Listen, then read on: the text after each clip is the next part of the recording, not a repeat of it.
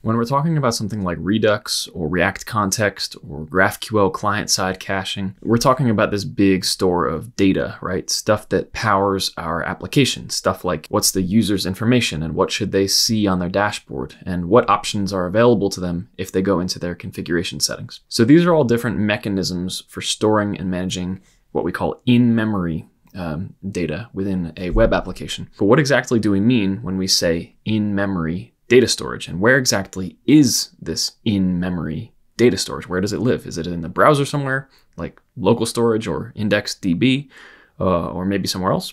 So when we refer to in-memory data storage in the context of web development tech like Redux, React Context, etc., we mean that the data is stored within the memory space of the client application, which gets spun up in the browser. So every browser, whether it's Chrome, Firefox, Edge, whatever, delegates a portion of its memory space to the JavaScript runtime environment. So basically every browser's code includes something called a rendering engine. In Chrome, it's something called Blink, part of which is the V8 JavaScript engine.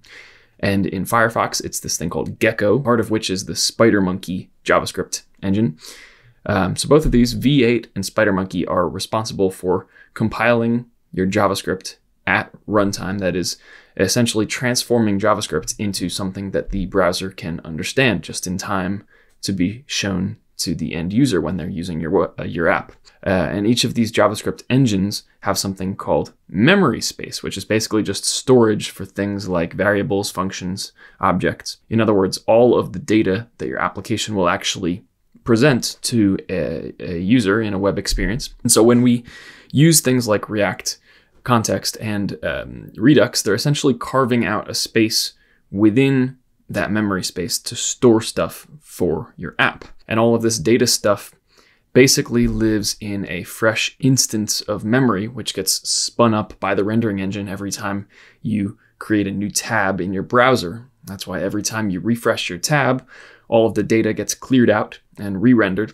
The memory space gets basically wiped and starts from scratch again. And that's what we mean when we say in memory. This memory space only exists for the duration of your browsing session in that tab. If you close the tab or refresh it or quit the browser or pull the plug and turn your computer off, the memory gets wiped. So each client application, in this case it's your web app, gets allocated a portion of the system's memory by the browser. The client application, including its memory space, operates within the broader context of the browser environment, one part of which is the rendering engine, and other parts are like the DOM, the event loop, there's a bunch of browser APIs, stuff like that. So if we're working on an app, is there a way for us to view this memory storage? Well, sort of.